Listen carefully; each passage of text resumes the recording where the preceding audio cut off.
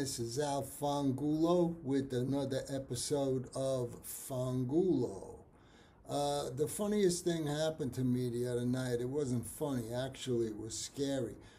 I had a dream that I died and went up to what I thought was heaven. It's really crazy, spooky dream. And I met God and everything. It's just really out there. So, I don't know, maybe I could describe it to you through some visual actualization. Where am I?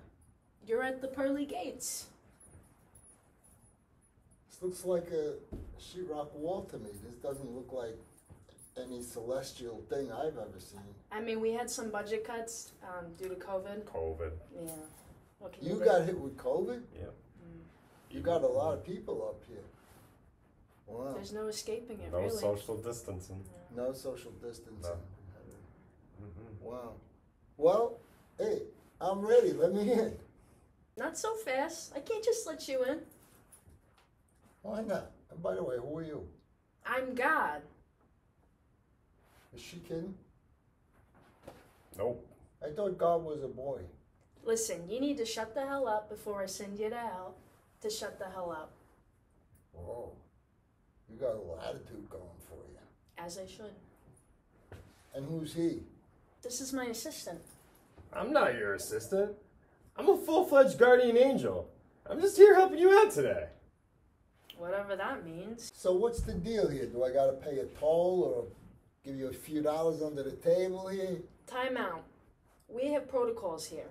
Let me see your vax card. My what? You got the COVID-19 vax, right? They give you a card? Oh, kinda. What do you mean, kinda?